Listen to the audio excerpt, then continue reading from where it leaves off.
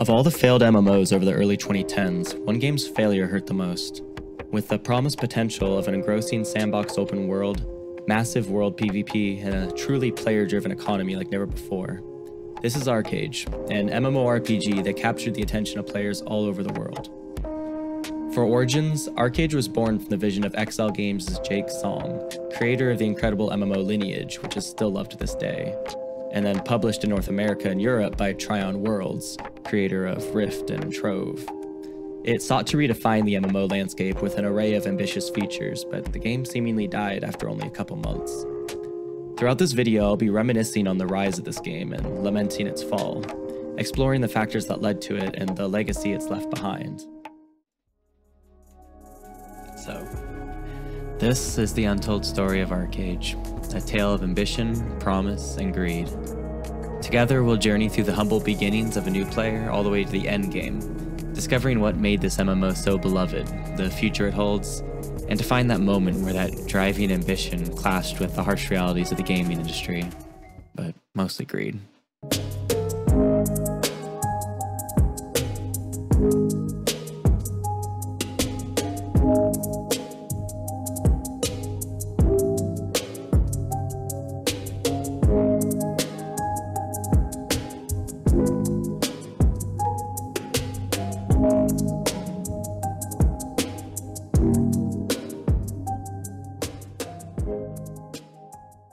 But did it really die? The game was never flawed at its core. The publisher of ArcheAge in the West, Tryon Worlds, had a history of mismanagement and monetized the game so heavily outside of what the core game felt like in the alpha tests that it didn't really resemble the game players had come to love, and many players left through mishandling of key events like Aurora.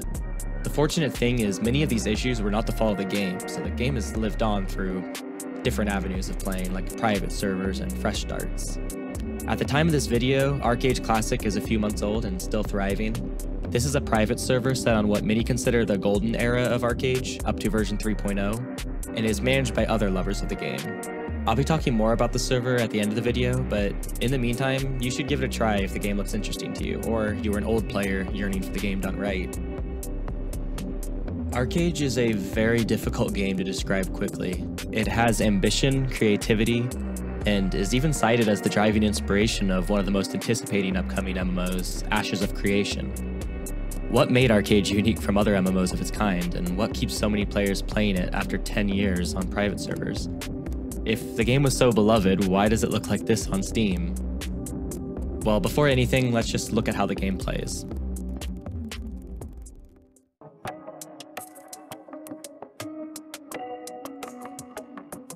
The journey of a new player in ArcheAge starts not unlike many other MMOs, though I would say it's more exciting early on, as you aren't always waiting for the level cap to experience most of the game's features. You'll start by choosing one of two factions, either Nuia or Harania, Western and Eastern continents respectively. Each faction consists of 3 different races with unique racial abilities and starting zones, but I wouldn't really worry about these too much. You'll then choose your skill set, which is initially slightly restricted, maybe just for first impressions of the game, but this choice is not permanent and it can be changed very easily early on. Then, as you level and fairly early on, you'll add 2 more skill sets, creating your actual class, by combining 3 of the 10 skill sets. Initially, the game had 120 combinations, all with a uniquely named class per combination, like my personal favorite, Blade Dancer, which is Battle Rage, Songcraft, and Shadowplay. Of course, not all combinations are going to be considered viable with 120, but there's nothing wrong with playing something that's just fun to you. And you can always switch between skill sets if you need to be meta for an event, so experiment away and carve out something that just resonates with you, even if it's wonky. So after character creation, you'll find yourself in the starting zone of your chosen faction, and here you'll just learn basic game mechanics such as movement, combat, interacting with NPCs, doing a lot of quests. It's just a very run-of-the-mill MMO start. At least for the majority of the game's life, there's only been ground mounts in ArcheAge. They can level up independently, gain abilities like attacks and speed boosts, and some even have things like stealth. And they can be given their own armor, which you can upgrade. Getting your mount was a little underwhelming, considering how it was talked about. They said it'd be this personal bond between you and your mount. You'd grow it from a baby and all this. But it takes about 5 minutes, and you just click F over and over to feed it, give it water, and play with it and all that. And then it's just fully grown, and that's that. There's nothing wrong with that, of course, but I just remember players really hyping this up on release, like it was something special. There are no flying mounts in ArcheAge, but there are gliders. And this is something I absolutely love about the game. Gliders can glide. They can't really go wherever they want, but the feeling of running up a cliff to glide off it to get somewhere never really gets old somehow after 10 years. That limitation keeps the world feeling more alive. Everywhere in the game can be reached just about, and there are almost no invisible walls, so if you see a mountain, you can climb that mountain, to quote somebody. And reaching those peaks just feels that more rewarding. Without flying mounts, the open world just feels much more alive, honestly. Think of many of the early complaints in WoW when flying mounts were introduced. The game felt more lifeless, as you wouldn't really see players just going from point A to point B. They also just wouldn't work in a game like this because that kind of surveillance from the skies would just be too powerful in a game with so many trade caravans and world events and whatnot. And something I really love about gliders is the unique nature of so many of them. It's not just a one-size-fits-all. You can get a sloth glider that can barrel up and do all these crazy flips, and you can get astro wings, which are my personal favorite, which let you almost float and control your vertical height better. They don't go as fast though forward. You can get a glider that can stealth, you can get gliders with dive bomb attacks, and they all have these different strengths and weaknesses in their turning ability, flight speed, acceleration, so forth. And you can even enhance them further. Gliders are something I'm extremely fond of in ArcheAge. The game uses a simple tab targeting system for combat, and one of the best aspects of it, to me, is the combo systems. And what I mean by that is that many skills can interact with each other in different ways. And while there are too many to list here, some are baked into the skills, while others are effects that can trigger different effects from other skills. Examples could be drop back, a shadow play move that has you backflip backwards. While a great utility move, it also causes some abilities to no longer have a cast time for a couple seconds, or increase the range of others, like throw a dagger, making this a really cool way to combat powerful moves if you can time it with the utility. I used it in the example here to instantly cast Sun to Earth. Other effects, and the more common ones you'll see, are from effects. Many skills may trigger different statuses on enemies, like shaking an enemy. When you combo this with other abilities, they may cause the enemy to be tripped, part of a wombo combo, if you will, where they fall to the ground and are essentially fully stunned for a short moment. So you'll be doing a lot of these basic quests for a while. They're very plain.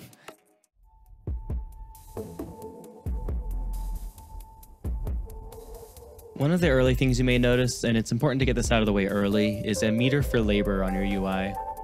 These are points that regenerate slowly that are used to do basic activities like crafting, harvesting, mining, or even opening loot from enemies. They may seem like a MOBA-like mechanic, and many players are critical of it for this reason, including myself. But as I've played the game, I've started to understand how important a mechanic like this can be when done properly, to just keep the economy steady and keep viable gold-making methods for players of different skill levels and different time constraints. A more time-invested player may use all these labor points over the course of various activities like running packs to find the greatest gold to labor ratio, while a player who didn't have as much time or availability, or was just a little lazier, could do something very simple but not as profitable, like process logs into lumber, for example. And because so many activities cost labor, crafting is almost always profitable. In many other games like RuneScape, for example, people train skills to get to 99, not to make money. And it's usually more profitable to just sell raw materials than to spend the time to craft it yourself, like an uncut diamond. Because it's not the product they're after in RuneScape, it's the XP. But in ArcheAge, it's definitely the gold they're after, so in this sense, labor is really good. It time gates production skills and makes players decide what to invest their labor points into and what to buy outright from other players who made different decisions. If no one wants to use their points on processing logs to lumber, then lumber is going to become more expensive, making it something worth using those points on. So I feel it's just a very equalizing system in that sense, and really does help keep that strong player-driven economy, in my opinion at least. Proficiencies are the game's non-combat skills, and there are plenty of these. They'll generally fit into two categories, gathering and processing, with a few outliers. You level these skills by using labor towards them, and it gives you experience at a 1-to-1 ratio of labor used.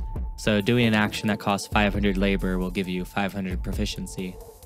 You level through tiers and brackets, and as you hit certain milestones, not only will you unlock more valuable crafts, you'll also get a reduction in the labor required to do these actions, but that will also lower the proficiency gain you get as well, since you're using less labor.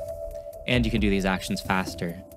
The maximum proficiency is 230,000. The way you level these can be a little convoluted at first glance, but to simplify it, you can specialize in a handful of skills.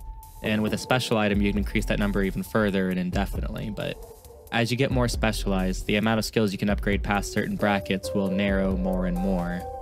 There are a lot of unique proficiencies, and some of them have more utility than others. While you might not find a lot of unique craftable benefits from the commerce skill, if you're running a lot of trade packs, the decreased labor cost alone and action time can add up and be more than worth it, because it increases your gold to labor ratio so much. There's some more interesting ones too. Artistry is a skill that lets you write music using a sort of in-house MIDI composing system, and you'll be able to play music on many of the instruments in the game and craft playable instruments.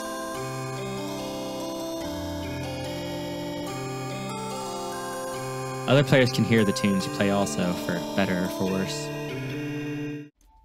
The crafting system can look deceptively simple, and in many senses it is. So to get the gear, you get the materials and craft it, and then you upgrade that piece and so forth. There are 3 categories of gear most players will use. Crafted, like illustrious to alienated, which can be traded freely at any point. Obsidian, which is also crafted, but in a pretty different method, and untradeable once equipped. Or gear from world bosses and dungeons. Most players have their eyes set on the former, illustrious to alienated. To craft these, you'll first need to get yourself an illustrious version of the craft. So let's pretend we're trying to make an alienated sword. First we craft illustrious, which is just basic materials, kind of just a time sink. But when you craft this, it'll be a sealed illustrious sword. And when you unseal this, it'll open as one of 4 variants at equal chances, giving different stat priorities. To upgrade to the next tier, magnificent though, you need it to be a summer variant. And this changes for every kind of weapon and gear. It'll always be a different variant. It's not always just summer, but for swords it is. So you only have a 25% chance of the sword being summer, meaning a 25% chance to upgrade it further. And this will continue again. So if you do get summer, you can upgrade it to a magnificent sword. And when you unseal your magnificent sword, if it's that 25% chance again of being a magnificent summer sword, you can upgrade it to a Furium. And now's when it gets harder, because now there aren't 4 variants, there's 7. So when you craft your Furium, you only have a 1 in 7 chance, or around 14% chance of it being upgradable. And the same repeats at Delphinad. And once you get an upgradable Delphinad summer sword, you'll need an exorbitant amount of gold and materials to craft it into the ultimate weapon, an alienated sword. But it could still unseal as a variant that gives poor stats, like for a sword to give you intelligence or something, more set for a mage, after all that investment. So let's say you did get it though, you got this amazing Delphinad sword, you got a 25% chance, 25% chance, 14% chance, 14% chance, very rare to get that, and then you upgraded it all the way to alienated. But it's still weak. It's a powerful base item, but it's not upgraded at all. So in comes the regrading system. To upgrade the gear, you regrade it. If you ignore basic gray items, there are 10 grades from Grand to Mythic, and you use scrolls from the printing skill to give yourself a percent-based chance of upgrading it or failing. And if you want better odds, then regrade charms, which in Tryon servers were on the cash shop, but have found in-game crafted variants on private servers. You start with something of a 40% chance to upgrade it, and as you get to the top, this will get down to as low as a 2.5% chance of success. The thing is, for mini tiers, if you don't upgrade it, it just fails and you waste your money. Bummer. But starting at the rank Celestial, you'll first only have a 10% chance of success, but then it no longer just fails. It'll have a 45% chance to just degrade all the way down to Arcane. And now there's still another 45% that's not accounted for. So if you roll that, the item breaks entirely. So that alienated sword you have is just gone. And after Celestial, there's no more failing at all. It's either you succeed or break the item entirely, and these chances of success just get wildly, wildly smaller. And this was more punishing early on in the game as well. At launch in earlier patches, the items could degrade even starting at Heroic, I remember. But here's an ArcheAge Classic regrade simulator. And I'm just going to go right through it to see how long it takes to get an epic. I'm not going to use any lucky sun points or regrade charms just because it would take too long to constantly click off them and click them back in for every time, because realistically most players will only use them starting at unique about, so We're just gonna do it raw and see how it turns out.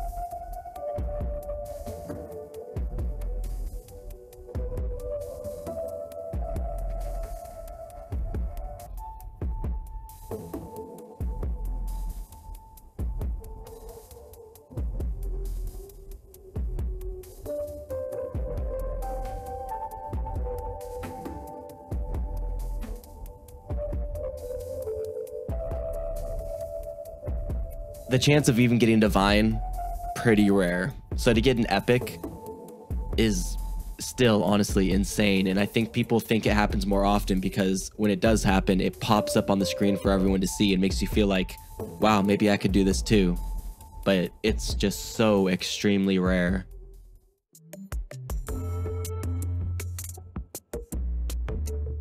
But once you hit level 30, you'll get a Blue Salt Brotherhood quest that will reward you with your first piece of land. It's a tiny scarecrow garden. It's 8 by 8 in size. Most homes and farms are 16 by 16 to 24 by 24, but they go much larger. And as you go further along, you begin a quest for a 16 by 16 size farm, at level 50-ish about.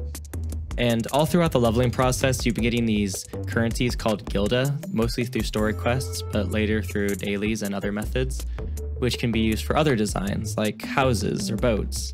And I really like that you get this currency early on because it kind of makes you feel like you're able to participate in the world.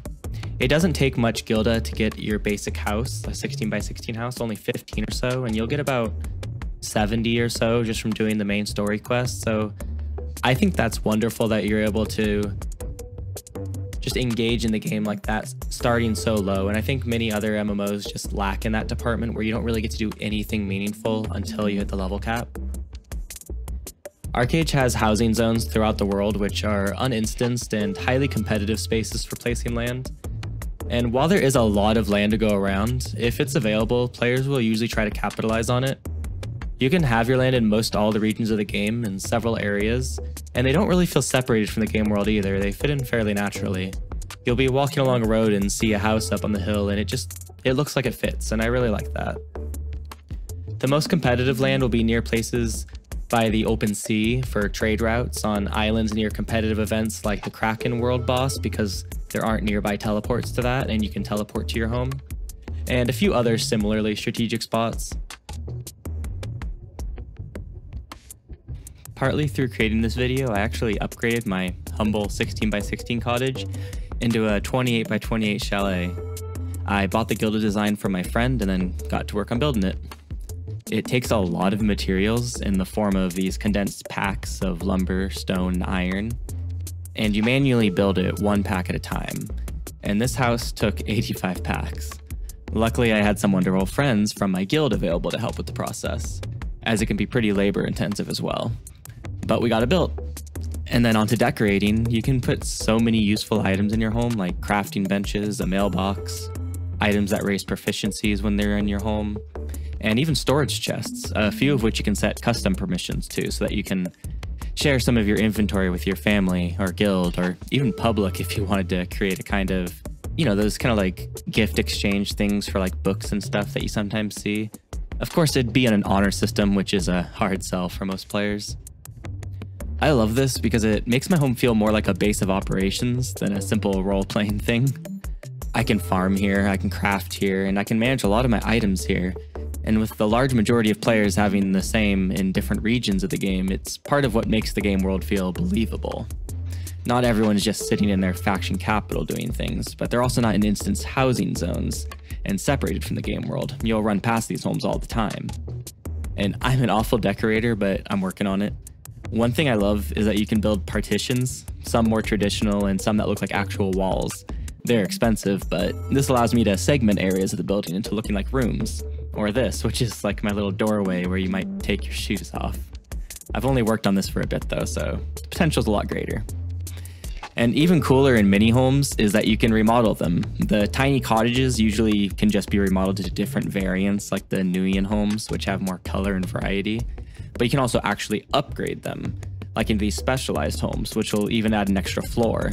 I love that you can preview these as well because it's not a light decision to make for most. The cost is really high, but it's another thing to work on and look forward to. When you own land, you'll pay taxes on it weekly in the form of tax certificates. This starts fairly small, but it'll go pretty fast if you get a lot of land to prevent hoarding. You can buy tax certificates on the auction house from other players who are proficient enough in the construction skill to craft tradable ones through loyalty points, though this isn't very efficient, or by using your own labor to craft them at any built farm. It doesn't even have to be your own. It's not very efficient for your labor, but it is a method and I appreciate that. So with your land, you can do a lot of things with it.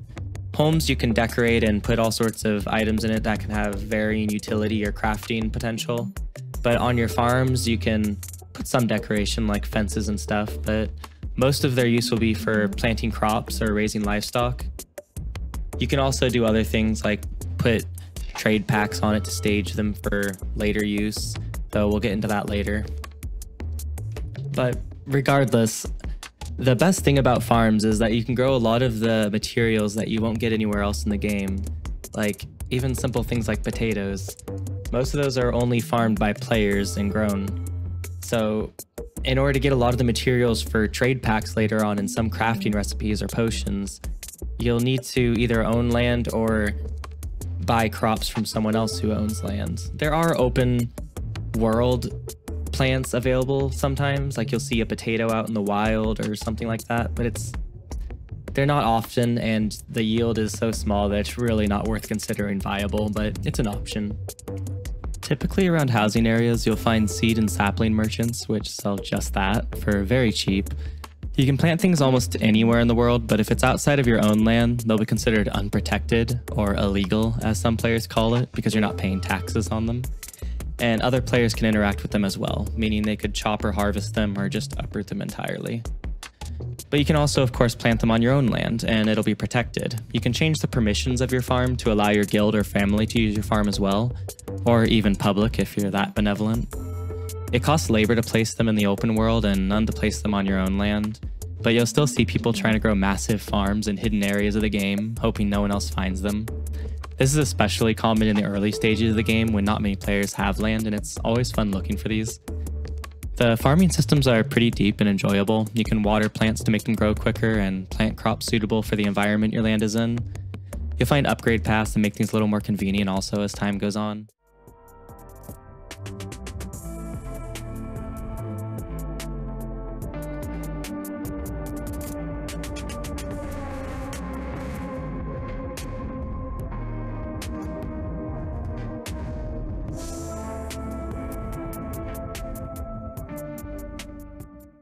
It's pretty cozy just hanging out at your property because it's uninstanced and you still feel like a participant in the game world by just being home.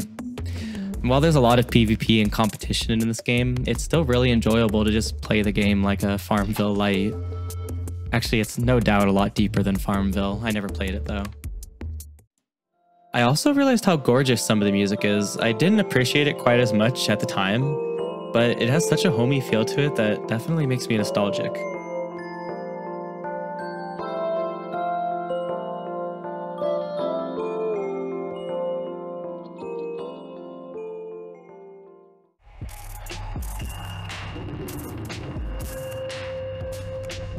Now, as you level up, you may want to join a guild, and in most games, guilds just serve as a name tag, a little community to talk in, maybe a trophy for server firsts for like the more hardcore players, but in ArcheAge, it's almost where every guild kind of has its own importance. The politics within guilds runs pretty heavy. The community is very alive and competitive with each other, and because of the ability to player kill and the competitive nature of gold, every player's name gets remembered when they do something. So if you're in a guild, your actions will reflect on your guild, and other guilds may become hostile on sight to you because of the actions of another player. Players may no longer invite you to world events, or they may just kill you outright when they see you. The feel of combat is very fast. I often don't play with audio on, but when I do, I realize how great some of the sound design actually is. Everything just feels so impactful and punchy, honestly. it makes the grinds actually a lot more bearable. And besides the Songcraft tunes, those get old really fast. But here's some audio of just typical combat while fighting typical mobs for coin purses, and a short demonstration of the combat as well.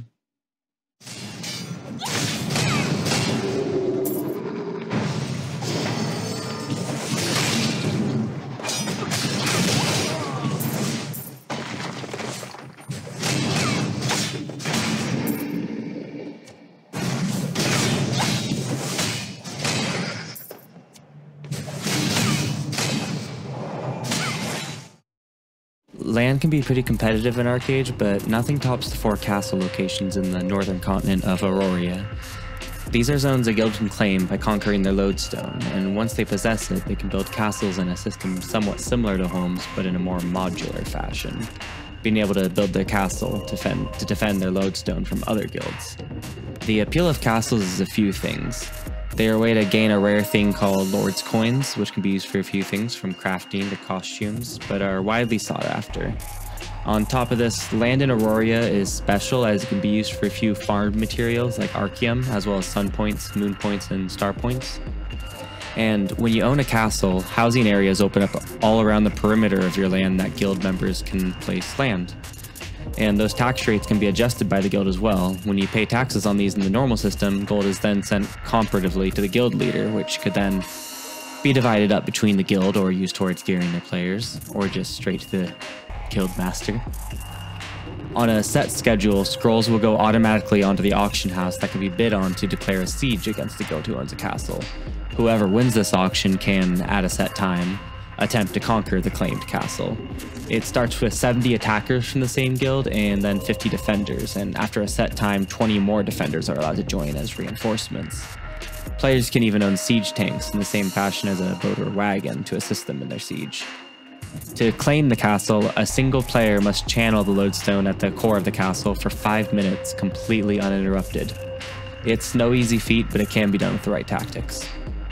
World bosses are also a coveted source of gear, and guilds will compete over them regularly, as the spawns are spread far apart and the gear is so worth it. So for example, Anthlon will drop some of the best mage gear, so if your guild can kill them consistently and keep those kills to themselves without competition, they can gear their members up very fast.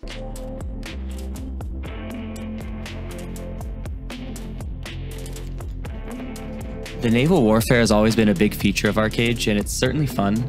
But I feel like the opportunities for it are limited primarily to very rigid events like the Kraken or Abyssal Attack.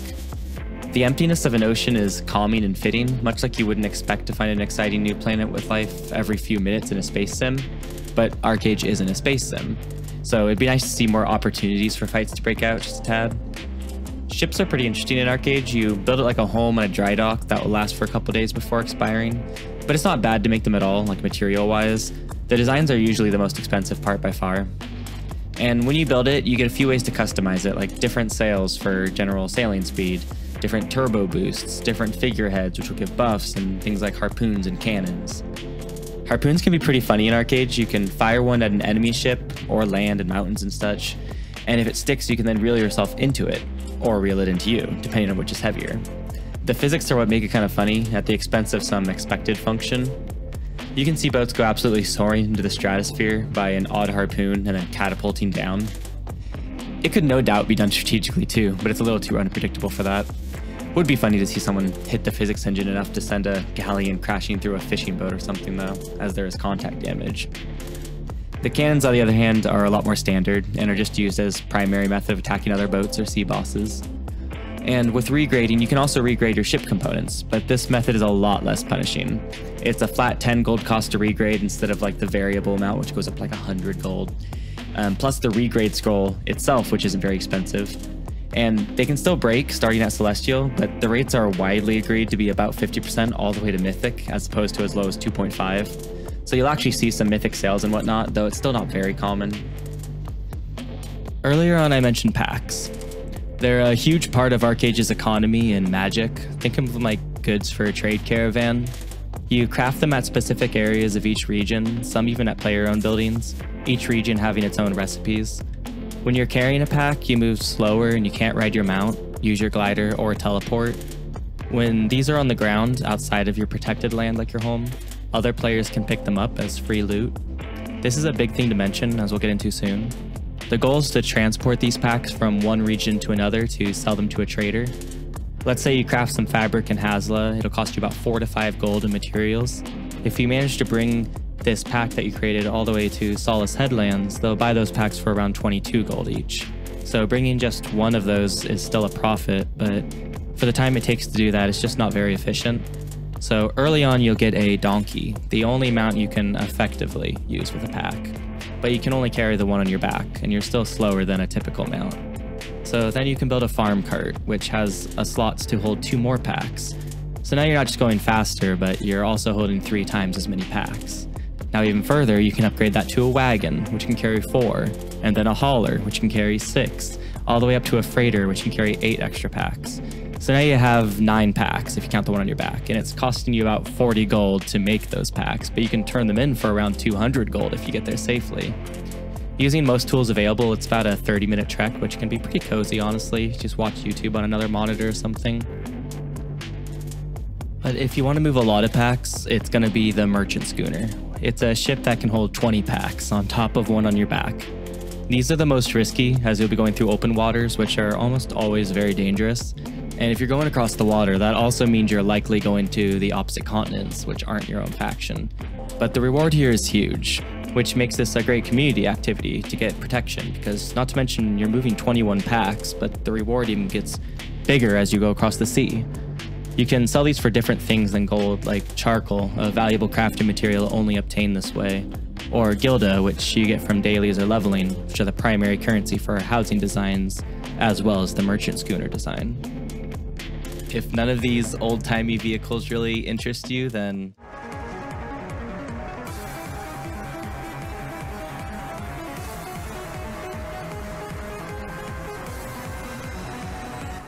cars have less room for packs. They can only carry 2 in the back, 1 on your back, and then 1 other passenger can ride who can carry another one. So 4 packs altogether, but you move so much faster that you can avoid a lot of danger. So ultimately, it is still a goal for many players to do this.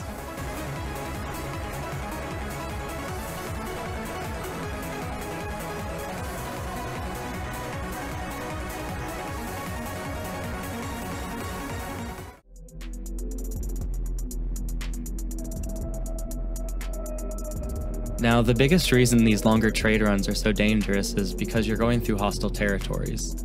Other players can destroy your ship. It can be rebuilt with a cheap material, but it takes little time. And all your packs will drop down, which is an important aspect.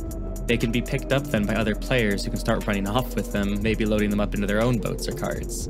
This is a huge part of the game's PvP, as it's all risk-reward, running these simple trade runs and dealing with piracy and danger from anybody, pirates, your enemy faction, and your own faction.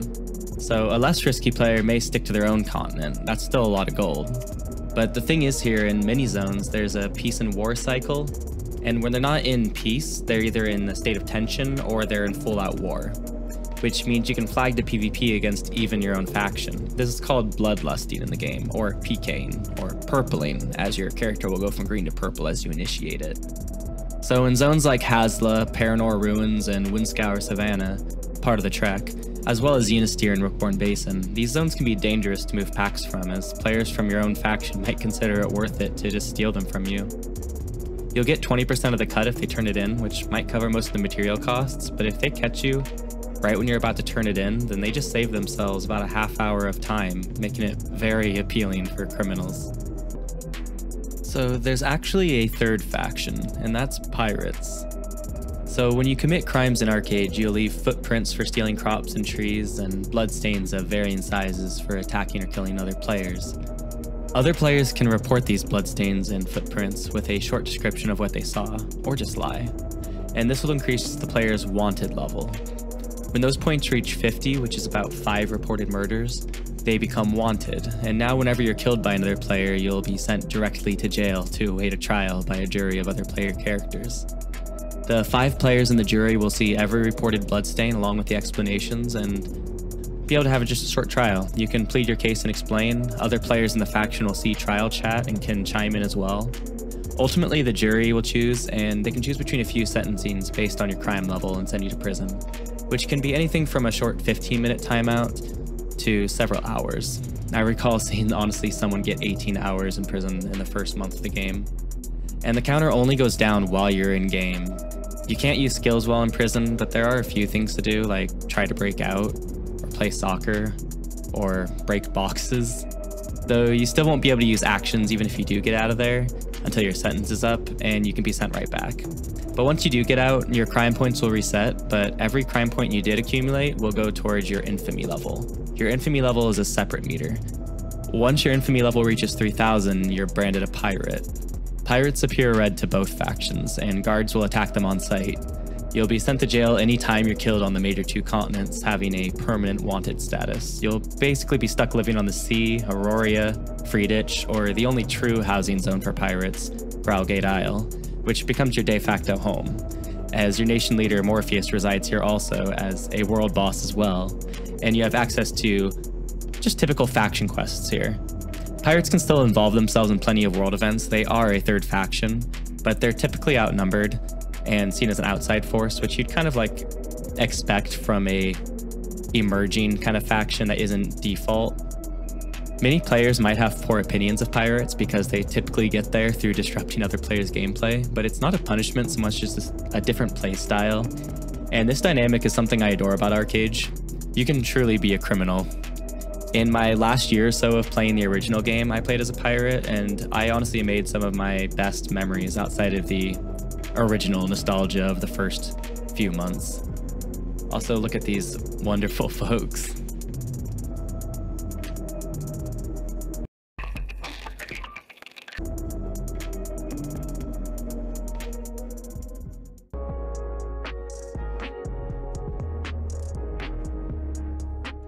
One almost polarizing opinion I have about ArcheAge is how much I love the almost asymmetrical nature of gear. You can have 2 players that are level 55 that are just wildly different in their levels of power. And the special part is how rare it is to have those extremely powerful players because of the scarcity and rarity of these powerful items. I like seeing these crazy powerful players on the battlefield, even if they're on the other team. It creates a sense of realism almost, like this guy is terrifying, and I like it. It brings a lot of nostalgia to older games where everyone wasn't equalized for balance, and you could see a player with a weapon that actually just made you pee a little. The best gear is rare, and you'll almost never see a player in best in slot gear. I'm fairly sure even now no one has that after 10 years, which keeps that almost Diablo-like addiction of chasing the next big thing always alive. And since the endgame revolves around PvP more in a create-your-own-adventure kind of style instead of dungeons and raids, this just feels more impactful to have that kind of power floating around. I really love it.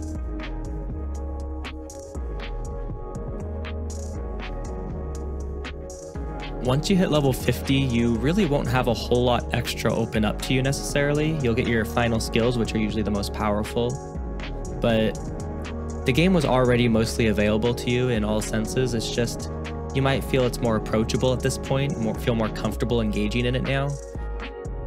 So one of the first things you might want to do is go through the Greater Howling Abyss dungeon. It's a level 50 dungeon, which will get you a pretty decent set of initial gear to start you off with. The main reason being that it's free as long as you're willing to grind it out, which is a lot better than trying to spend money on an illustrious set or something, which really won't value well over time. A lot of the goals from here on are just going to be about upgrading your gear and becoming stronger. Getting more gold is going to be the main goal always, but you'll also need a lot of other currencies, like warrior medals, which you get from Mist Marrow and Halcyona, can get you a nice necklace that you can upgrade through a almost gambling process, and also a instrument, a pretty powerful one. And you'll need honor to get gems for your gear and to give enchantment effects, kind of. You can do that from doing the Crimson Rifts and Grimghast Rifts, as well as just natural PvP, as you'll get honor per killing enemy factions, especially in war. And besides that, it's really just about making of the game what you want to make out of it.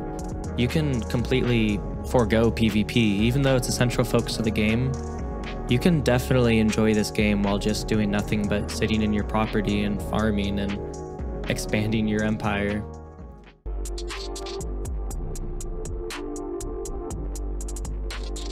make sure that this is not a pay-to-win game, that there are ways for folks to actually earn the best in slot for everything and not just buy it. So where did things go wrong? Well, while we covered much of the game, we wouldn't be talking about ArcheAge if we were to ignore the cash shop. The alpha period of this game was considered by many of the strongest fans to be the greatest era of ArcheAge, where while the content scope may not have been as large, the game was free of a cash shop and pay-to-win mechanics. The game played as advertised. The mechanics all seemed to interlink best at this time and be more driven by players than wallets. The game was smaller, but in a sense fuller. However, players were dreading patch 1.2 because in other versions of the game, like in Korea, this was the patch that introduced the marketplace or cash shop update. And one of the really cool things that came out of this particular trip is that we found a way to do something that both of us have wanted to do for a while. And that is to bring the most recent version of ArcheAge, the 1.2 version from Korea, to North America.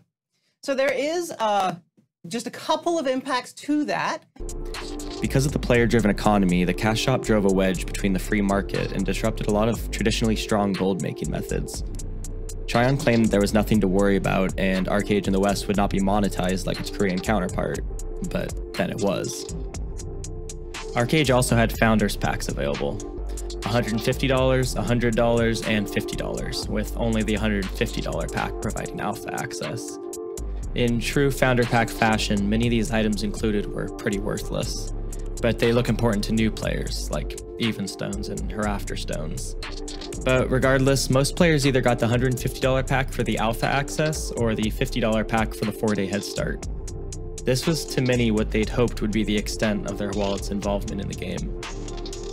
The cash shop offered some skins, cosmetics, house decor, and RNG crates, or loot boxes.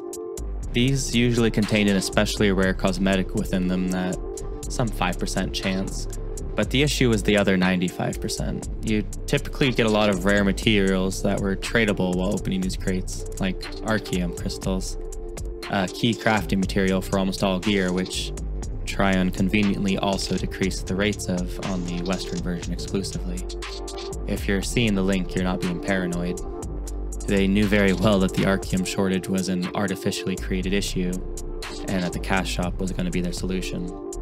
Archeum scarcity. Yes. Popular topic on the forums, popular topic I think on our subreddit, on our Twitter, and on our Facebook as well. Yes, pretty much. Again, pretty much all around. So, thank you all for the great feedback, for the folks who opened up bags and bags and bags and bags, and actually recorded everything that you got so that we can start seeing, you know, like actual on-server drop rates. Basically, the initial notion was that we would actually have all 3 Archeum types adjusted with the introduction of the Archeum supply crate. As mentioned, and I think as you were getting towards, adjusted, but not to the point that the adjustment was visible on the server. Right. Now, if that was it, it'd be one thing, but that's the least offensive part of it. So we are making some tweaks to westernize some of the features of the game. We're putting things like the labor potion on the store. We are also tweaking things, you know, like the Gilda Stars. You could also buy labor potions. At the launch of ArcheAge, you'd gain labor while online and offline at a lesser rate if you were a subscriber or a patron.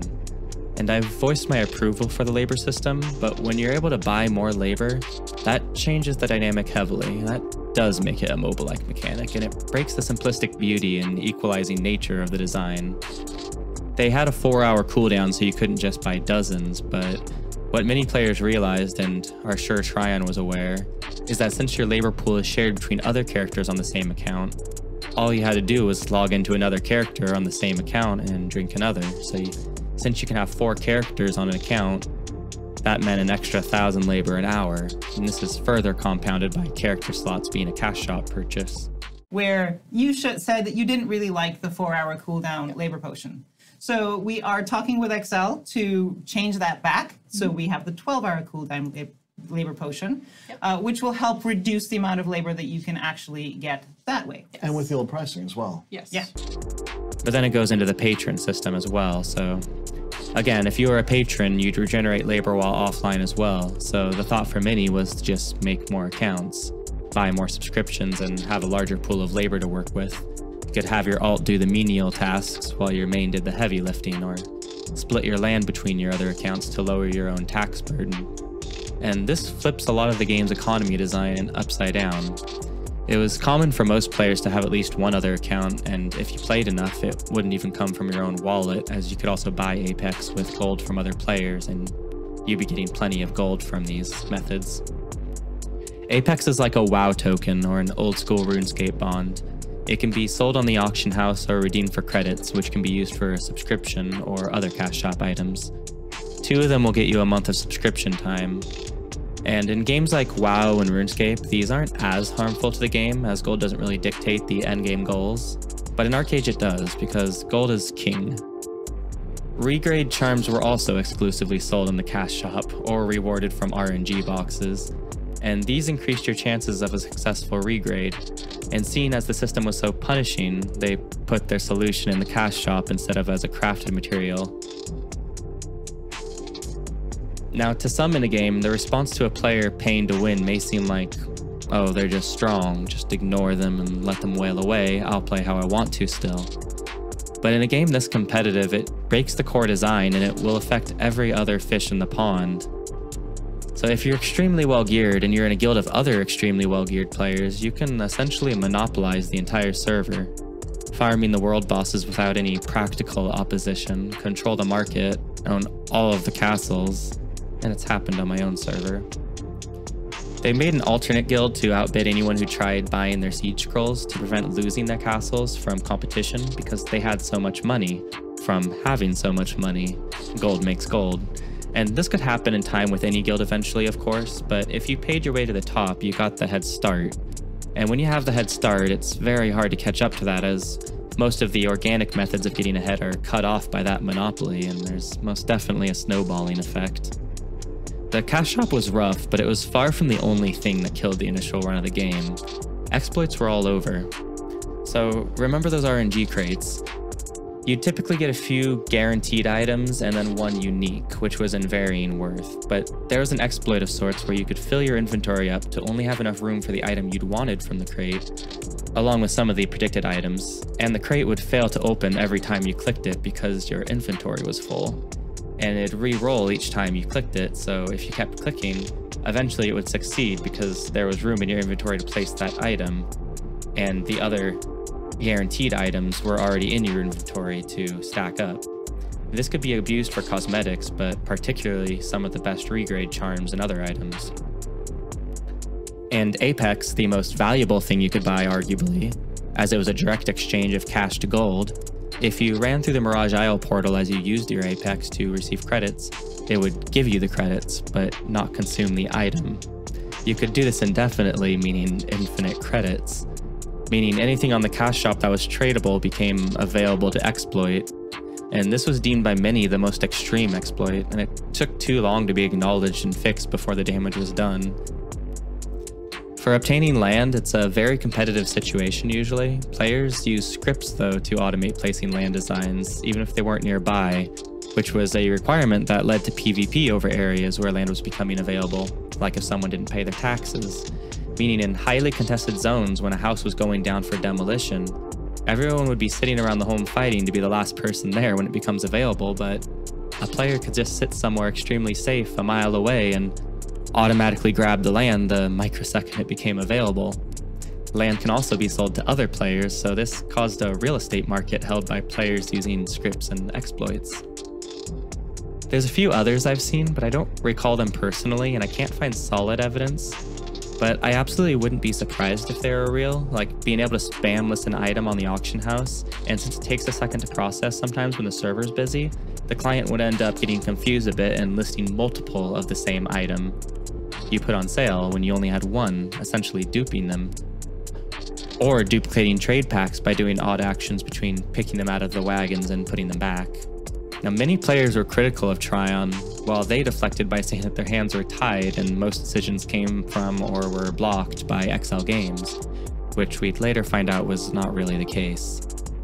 A publisher has a sort of hand-in-hand relationship with the developer usually, but in this case, Trion had a lot more freedom than they initially disclosed. And they used that to monetize the game further and further, and most egregiously, stripping the game of the elements that balanced it to incentivize the cash shop, like we saw with such an important crafting material, Archeum. Players began to harbor a distrust of Trion, and Trion really didn't do much to make things better. And honestly, with a lot of the infrequency of updates and the lack of communication, many players really wondered if Trion was working on the game at all. ¿Pero cuántos días en total, más o menos? Más o menos. De 45 años has podido trabajar un año. 7 años. 7, por ahí ya no más. Hasta hoy. De 45 años, 7 años. 7. Pero con descansos. Yo lo primero que entraba a donde me colocaba pedía el día de descanso ya. Y me dice, hago yo, ha entrado usted y ya está pidiendo el día de descanso. ¿Sí?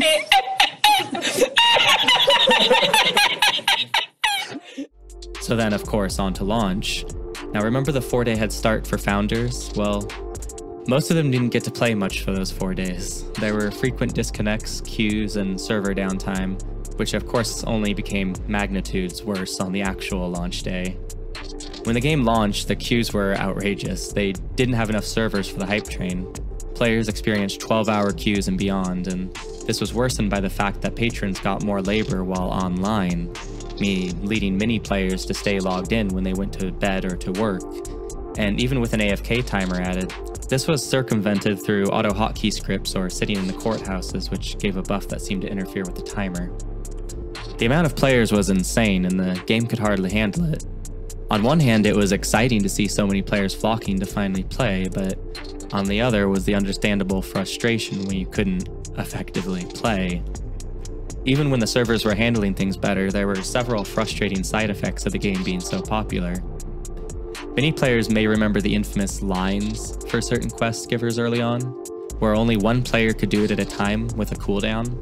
Now, this is fine and typical when there aren't many players, but when everyone's starting at once and there are over 100 players trying to access this one required NPC to progress, this happened for multiple quests while leveling and caused a huge bottleneck for most players. But what players came up with is kind of beautiful.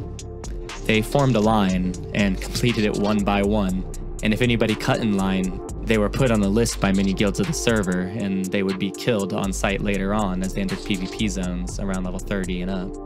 It actually worked pretty well, and I think that's pretty incredible. As time went on the first month and queues remained an issue, Trion kept adding more servers.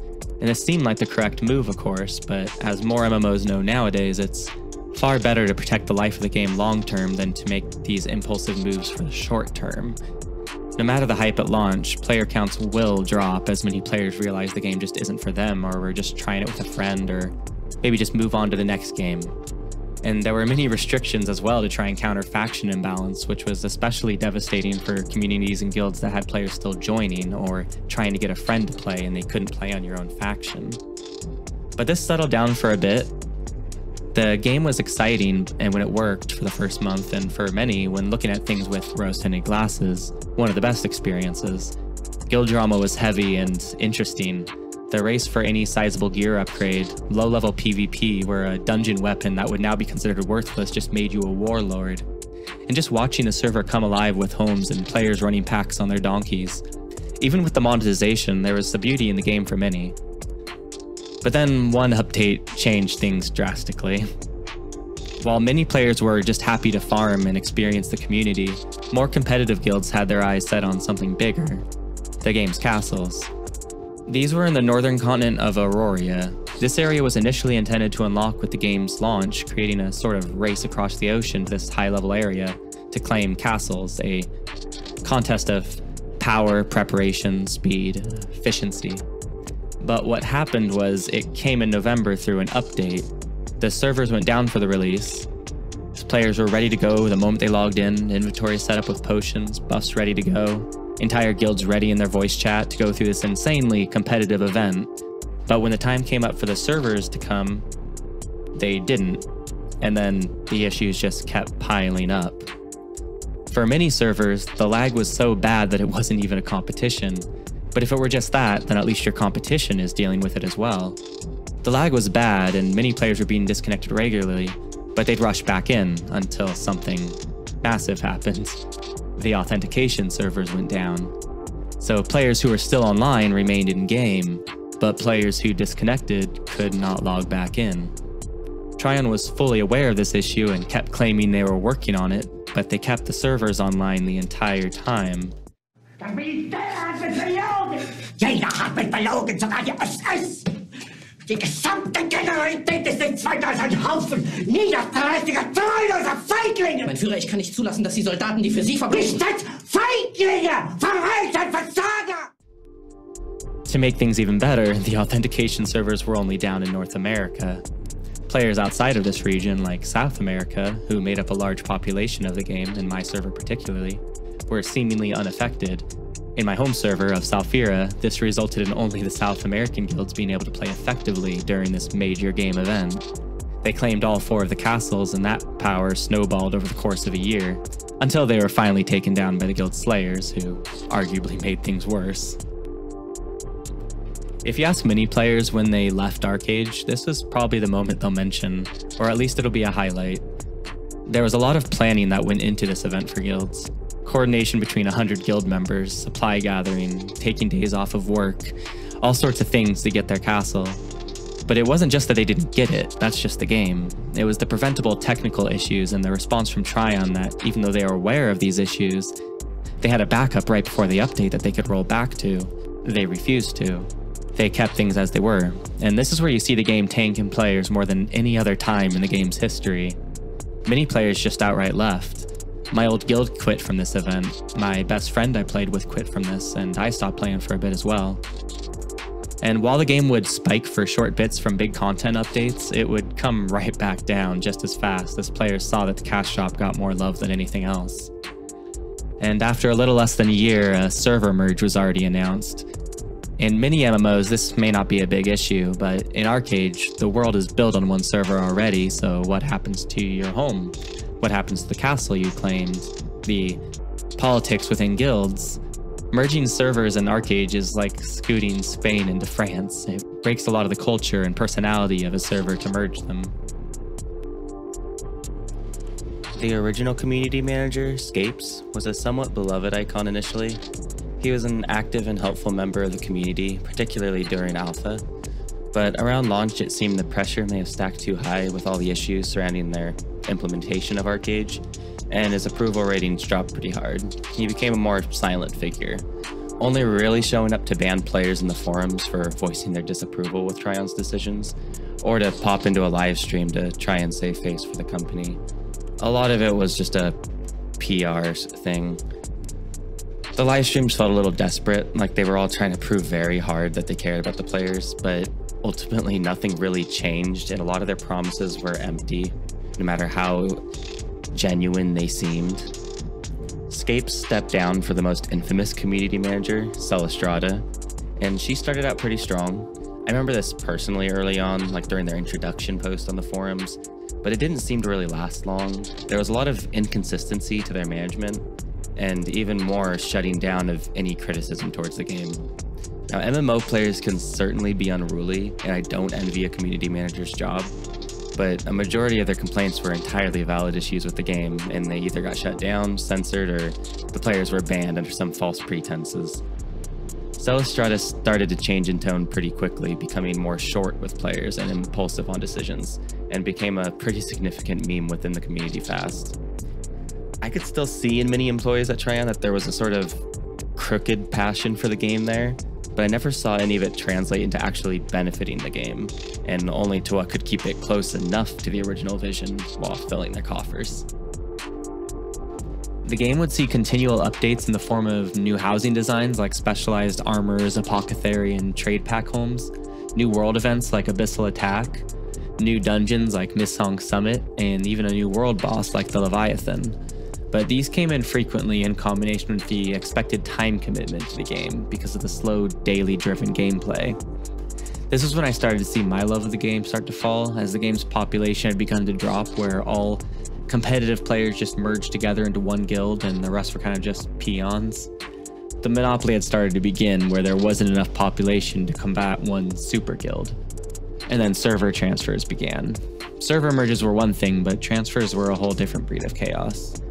I remember a highly competitive guild transferring over to my home server and absolutely rolling through it, trying to fight that one competitive guild left on each server when there was nothing left on their own.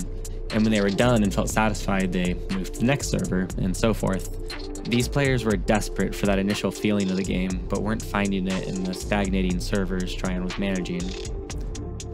At around 3.0, the game started experimenting with fresh start servers, giving players a chance to restart the game, experience the initial rush of low-level PvP, gear scarcity all over again, and to become a competitive force again on an equal playing field. But ultimately, you could argue this was a failed attempt, as many of the whales would yet again buy their ways to the top right off the bat. You can see every time a fresh start server has happened how hopeful the game looks on Steam charts, and then how fast it drops back down when players realize what's happening all over again. In 2018, Gamigo acquired Trion Worlds, and with that, publishing rights to ArcheAge. And then in late 2019, ArcheAge Unchained was announced, a buy-to-play re-release of ArcheAge that would feature no pay-to-win mechanics. It would be bought once and then you'd be on the same playing field as all others. And this was initially highly anticipated, but the hype died fast as the game slowly started to rely on its Battle Pass variation, Arc Pass, to monetize once again, locking progression behind it, and then into the cash shop. The game really just couldn't help but monetize the players, and it eventually turned into a subscription game instead of a buy-to-play. What's been happening to the Arc Pass or with the Arc Pass? Okay, so we'll start with a full summary. You know, those of you in chat who are familiar with the Arc Pass, it's basically a system that was added to ArcheAge Unchained. And the original conceit for this system, the original goal, was to add a supplemental sort of progression that allowed players to gain items that were gained on legacy servers, normally through the cash shop or the marketplace. It was a way for us to redistribute those items through gameplay instead of invasively changing all of the systems in the game. Now, I have to be honest, with the way that the Arc Pass currently was on the live service, it's drastically different than that initial vision. I personally feel like we missed the mark with it, and I take responsibility for that. The dailies were never really that enjoyable, and they were frequent in the earlier patches, but as the game progressed, dailies became a more integral part of the experience, which really drove a lot of players away from this era of the game, and particularly ArcheAge Unchained. In 2020, Kakao became the majority shareholder for XL Games and still holds it to this day. August 2023, ArcheAge is now merging with ArcheAge Unchained. Who knows, combined they might hold like 100 players. But as far as the future goes, ArcheAge 2 is announced for a 2024 release date. We'll see if that happens, but from what we've heard recently is that it may not be as PvP centric. Who knows? We don't really know much about this, so it'd all be speculation, but I'm excited for a new iteration of the game. So until then,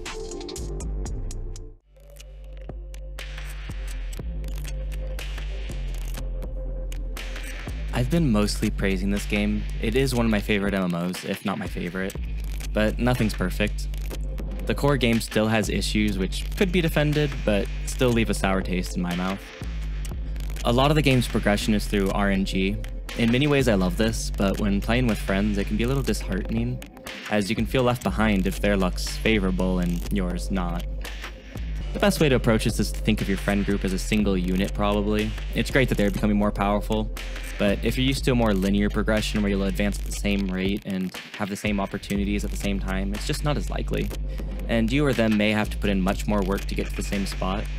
But there are many ways you can work together where this isn't an issue. I mean, it's ultimately a group game, so it's not a really big problem, but the RNG is still definitely a factor that may deter some players.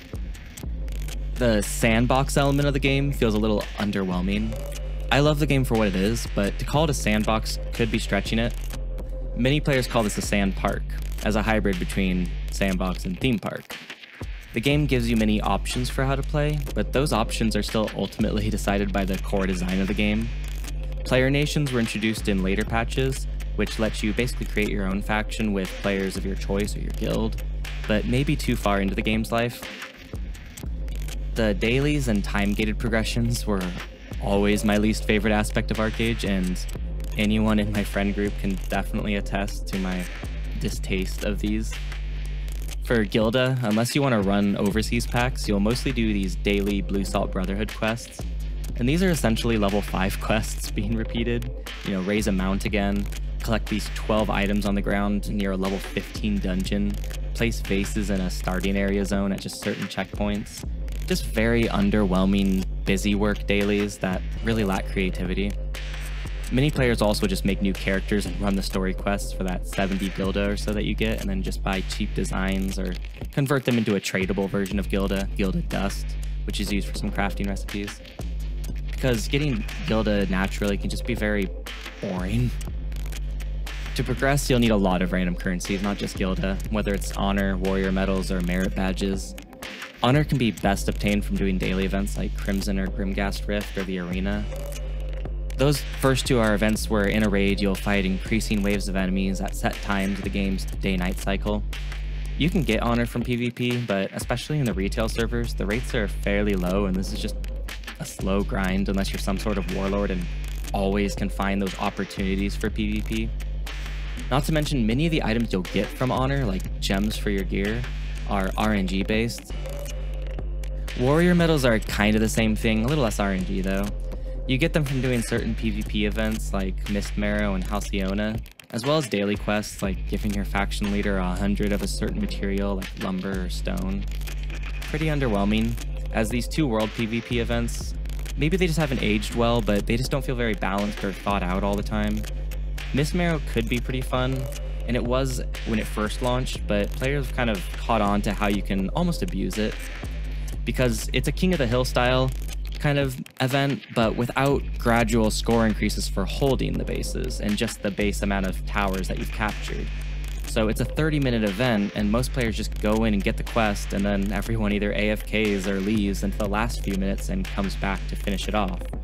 It didn't need to be a 30-minute event because the last few minutes are all that really matters, because all it takes is one cycle of fighting for those towers instead of just doing it repeatedly for 30 minutes until that final couple minutes. Merit badges are another currency that isn't intended to be for progression as much, especially initially, but some items were added that just realistically make it the best path, like the Axii Mundi Aegis. It's an extremely rare drop from an extremely rare haunted chest that comes from Aurora mobs that is a necessary material for upgrading your best in slot cape, your guild cape. Merit badges are often obtained by doing dailies given by the game, or achievements, but those are one time. And these could be some of the least offensive, as you get some gold as well for doing them, and they can be pretty simple and end up tying with many things you'd already do, like spending labor or doing world events. But some of them are basically just rerunning these very early game dungeons, like level 15 dungeons, or making a trade pack in a random region in another continent, which usually ends up in players just crafting them and dropping them on the ground. Not really encouraging players to try running packs from different areas of the game like it was probably intended. The balancing could be better for skill sets and their interactions. On my original run of the game, it was basically you run mage or lose, what was called a mage ball in PvP. In the current patch I play on, 3.0, Dark Runners, a fast squishy melee class, are the most overtuned probably. I play a class that shares two skill sets from Dark Runner, Blade Dancer, which got some major improvements by this patch, but I still sometimes feel like I'm shooting myself in the foot by not switching out Songcraft for Auramancy. Such a powerful PvP skill set, but I'd rather play how I want to play and what's fun for me. Though I feel like this isn't very tolerated for the more hardcore events, it's just not meta enough. With 120 classes, it can be disappointing that some 2/3 of them are considered memes. After a bit on any server, while the game will still feel alive and nothing feels necessarily empty, the lack of meaningful endgame content can start to creep in. Most players will just be trying to get gold and upgrade themselves, but the biggest question is going to be what for? Individual power can be fantastic, but it doesn't always mean a lot if there's not always a place to use it. Castle sieges are some of the most exciting events in the game, but they don't happen too often. The complacency of guilds can sometimes start to stagnate the game. And though this is realistic and could be seen as a positive, leaving these cycles of the calm before the storm, it still leaves many periods of staleness in the game's activity. It is a game after all. The labor system, while I've lauded its benefits, can still suck. because it makes you feel like if you're not playing the game and utilizing your labor, min-maxing it, you're falling behind. Taking short breaks feels kind of rough, as even if you want to take a week off, you'll still feel the need to log in to at least burn off your labor, whether it's on tax certificates or something. And if you want to play the game and your labor is low, and you feel like there's really not much you can do at all besides maybe farm coin purses to open when you do have labor, but you do that and you're back to square one because all you did while you played was click open hundreds of items until your labor's gone again. It's an important system, but perhaps there'd be better ways to implement it. As far as the positives, this is one of my favorite games. I've touched them all plenty, but to summarize, the combat's great and you feel like you can really build your character how you want to in many ways still. The world feels important. You don't just go through a starter zone and then forget about it. There's not really a single hub, though the faction capital still serves as a great gathering point, but the whole world just feels meaningful. The gear system is punishing, but it leaves you always with something to look forward to, instead of just everyone being in the same gear at the end, just waiting for the next update.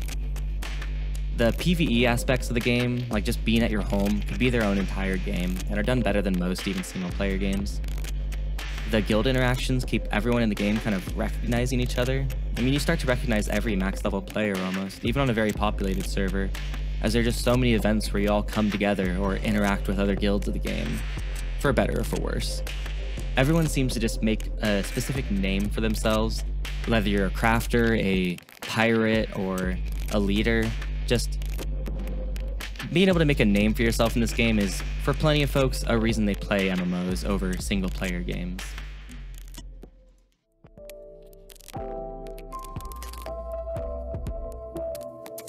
So onto that classic server that I mentioned. It's a private server that I love to play on. It's created and managed by a team of passionate lovers of the original game.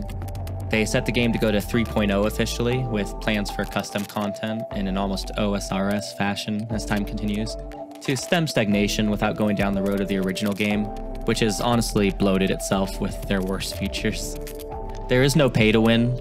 Buying gold is highly policed and will get you a ban, and you need to link your account to their Discord server to play, which helps in policing and to prevent bots and gold sellers and alternate accounts, which are also very strictly forbidden.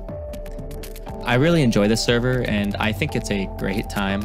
Much of the footage from this video is captured from it, and while the community of any PvP MMO or any MMO can be pretty unruly, I think many players would still welcome new folks in happily. If you do join, hit me up in game. My name is Rise. If I'm not busy, I can try and help you get started out if you need an extra hand. I'm happy to see new players and see the server grow. So there are some key differences between the server and the original game, but I'll leave that to the documentation here. I feel all the changes work to benefit the game, even when they seem drastic, and it's worked to combat a lot of the issues the game ended up circling around with the cash shop on retail servers. So it ends up being pretty functional. Anyways, I hope this video scratched an itch for you on ArcheAge content. As a huge lover of the game, I've felt a somewhat void in YouTube of content around it. I had laryngitis recently also, so thank you for enduring any voice cracks or anything. And again, if you watched all this, I appreciate it so much. I've recently been kind of rekindling my passion for making YouTube videos. I put a silly amount of effort and time into this video, but I still feel it's pretty rough, so I'd really like to improve going forward. So, thank you again.